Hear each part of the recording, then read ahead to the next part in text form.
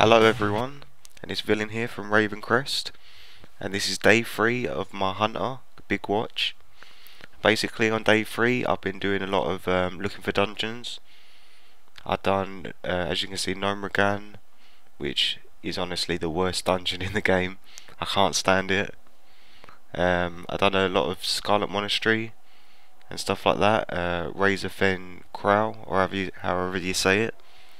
As well as that, I've been farming the wolves in the Hinterlands. They're basically all the way across the map. I've been farming them to skin them. I ended the day at maybe level 35, and I also got a new pet.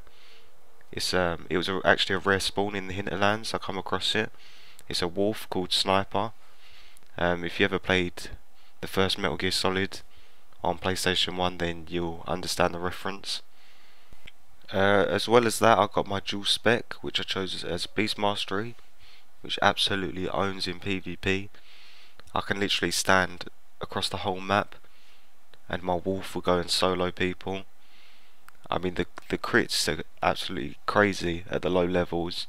I doubt it's as good at 85, but at level 35 or 30 to 35, it was absolutely dominating. I really can't wait to get that Bestial Wrath ability. I think it's going to just absolutely own. So tomorrow I'm going to be moving on to do some questing. I think I'm going to head over to Western Plaguelands, which I really actually enjoy, questing in Eastern and Western Plaguelands. I like the new way of quest with the Dwarf and the Blood Elf. It reminds me of Lord of the Rings. I'm pretty sure that is a reference to the Lord of the Rings, you know, Legolas and Gimli. Anyways guys, this is the end of day 3. I hope you enjoyed it, and day 4 will be coming out soon. Remember guys, keep gaming, and I'll see you next time. Peace.